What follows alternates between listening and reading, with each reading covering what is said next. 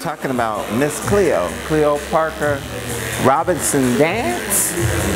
She is not only a local treasure, but she is a national and international treasure with all of the gifts that she has given to the community and the world.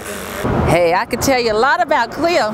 We go way back. My family knows Cleo for years. You asking me about Miss Cleo Parker Robinson? She fine.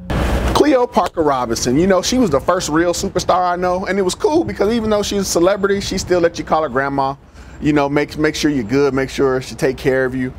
Oh man, she's just contributed so much, and it's like, you know, you ask yourself the question: does this woman age? Because not only does she bring dance in the form of her dancers, but Cleo herself could still get down. You know what I mean? And just the enormous amount of art and culture that she's brought to the community is immeasurable.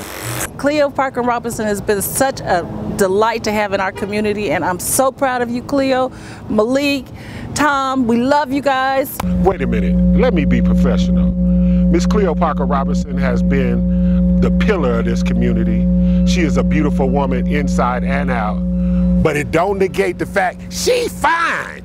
Cleo, I wish you the best of many more. It's fantastic what she's done with this event and what her organization has done for the community. These kids have activities when they don't have them in schools. You know, the community's being enriched, people have jobs, and arts and culture is still infused in our communities. We thank God for Miss Cleo Parker Robinson.